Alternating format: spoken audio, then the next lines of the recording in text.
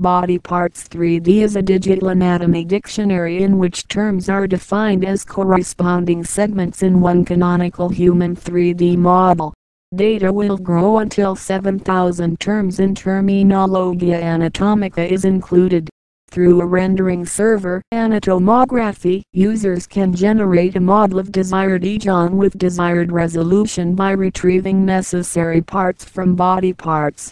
Various rendering parameters such as surface colors and opacity of each part and camera position can be specified.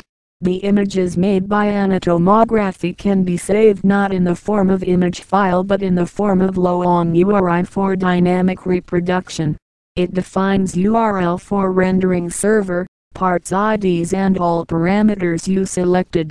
With this URI, users can mail the images or embed them in your weblogs as inserted illustration.